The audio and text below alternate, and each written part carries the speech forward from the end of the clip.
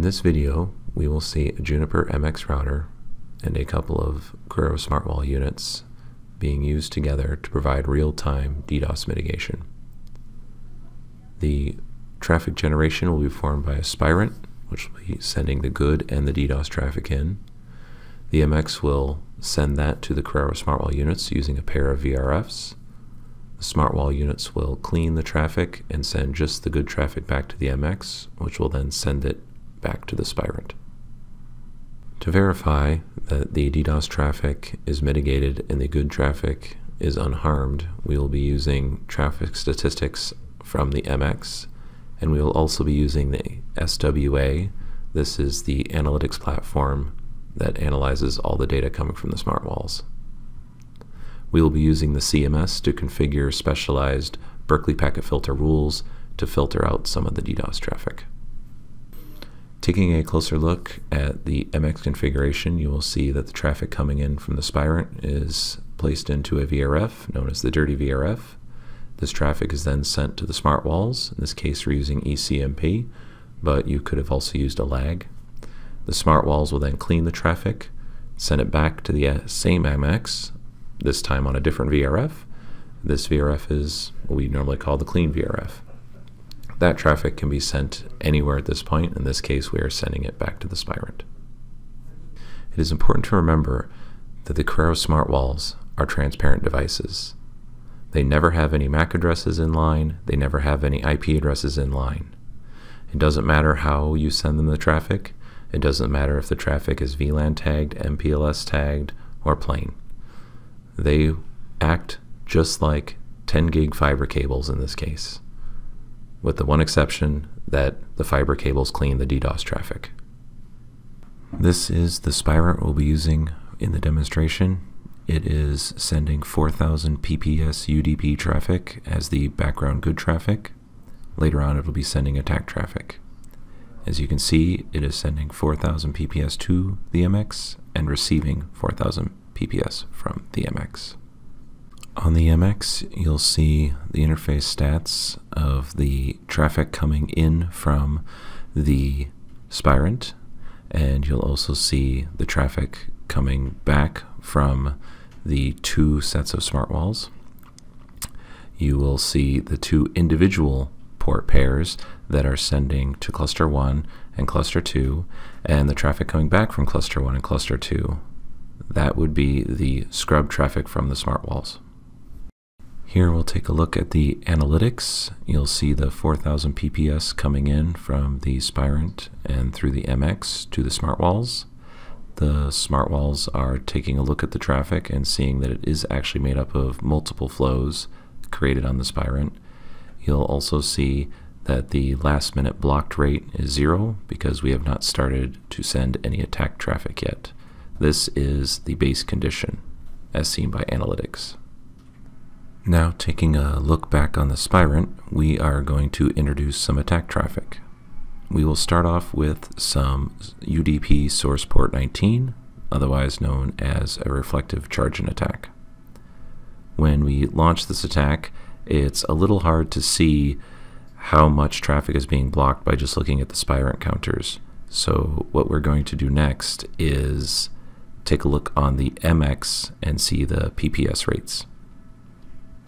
On the MX, we will take a look and you can see that port 524 is receiving 5000 PPS. That is due to the 4000 good traffic and the 1000 PPS bad traffic that we sent in. But you will also see on port 525 only 4000 PPS is seen, as the SmartWalls are blocking all the attack traffic automatically. Now if we come back to analytics, we can see the attack in progress. It is 1000 PPS as expected. You can see the amount of traffic blocked in red there, but you also can click on certain parts of the graph depending on what you want to look at. In this case, I want to take a look at the reflection attack, which we launched. If I click on it, it automatically brings me to the charts page. It automatically selects some of the most common things you want to see. In this case, top destination IP address, link utilization, and what rules are blocked. So we know it was charging, but if you still want to dig deeper into the rules, you can click on that and it brings you to the events page. In the events page, it will show you a time frame search of all the events that came in and their rate. And you also can take a look at any of the metrics of the attack, and you can also click on those for more information. We are going to stop the reflective charge-in attack that is running on the Spirent, and thus return the original base condition of just 4,000 PPS. When we check on the MX, you'll see that it only sees 4,000 PPS coming in, and of course 4,000 PPS going out, as the SmartWalls are not blocking any of the good traffic. The same thing can be seen by looking at the analytics. You'll see 4,000 PPS and none being blocked. We are now going to log into the CMS, or the Corero Management Server. The CMS is used to configure the SmartWalls. In this case, there is a flex rule that has already been configured. It is a pretty simple rule. It is just using the Berkeley packet filter syntax, which will match on IP, UDP, source port 777, and desk port 777.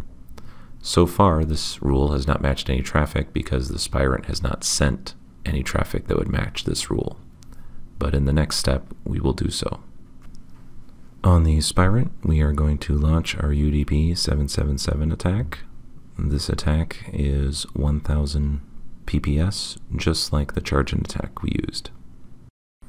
On the MX, you'll see the 5,000 PPS coming in just like before, except this time the extra 1,000 is a custom-made UDP attack instead of the reflective charge-in one. In analytics, when you first look at it, it looks very similar to the charge-in attack. You see 1,000 PPS blocked, 5,000 PPS total. Up at the top, you may notice the alarm, but definitely down at the bottom, you will see that this time it's being blocked with a flex rule, not a reflective rule.